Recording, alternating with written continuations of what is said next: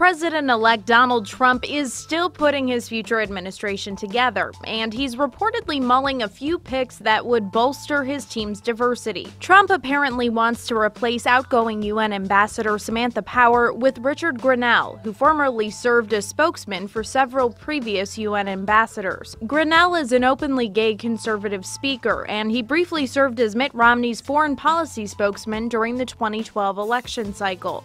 Grenell resigned from that role after conservative backlash. Trump also needs to find a new leader for the Republican National Committee, since current chair Reince Priebus will be Trump's chief of staff. For that job, he's reportedly thinking about employing Ronna Romney McDaniel, chairwoman of the Michigan Republican Party. McDaniel is also connected to Mitt Romney. She's his niece, and she sharply condemned Trump's vulgar comments about women that surfaced last month, but she still expressed interest in a top job from Trump. Aside from Priebus, the only other White House staff member Trump has reportedly settled on is former Breitbart head Steve Bannon for chief strategist.